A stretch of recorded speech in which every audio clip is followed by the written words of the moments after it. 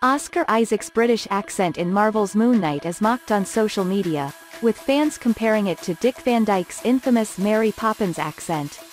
On Monday, Marvel fans were underwhelmed by Oscar Isaac's phony British accent in the first trailer for his upcoming Disney Plus series Moon Knight. Following the release of the trailer, fans took to social media to mock the accent, with some comparing it to Dick Van Dyke's infamous Cockney accent from Mary Poppins and Don Cheadle's equally infamous Ocean's 11 accent. Others speculated that because his character suffers from dissociative personality disorder, DID, which causes him to switch between different personalities against his will, the 42-year-old actor might drop the voice in parts of the series.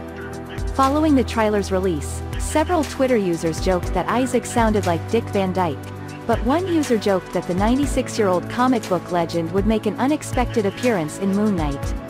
Did you enjoy Oscar Isaac's accent in the trailer for Moon Knight? Wait for the sentry to arrive. One person wrote, "Here's who they cast as the Void," while posting a photo of Van Dyke covered in fake soot while filming Mary Poppins.